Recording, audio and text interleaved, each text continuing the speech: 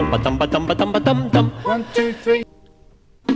Hello, in this video I want to show you how to install the new Grease Pencil Brush Pack from Pepe School Land that's working in the new Blender 4.4. So basically you have this file, okay, with all these brushes, okay. You can draw this kind of style, okay.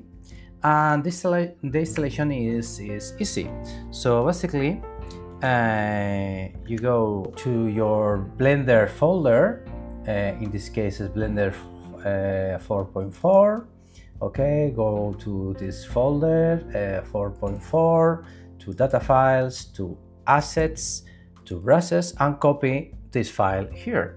Basically that's it. When you open a new Blender, okay, and go to the animation, here you have all these new brushes, okay.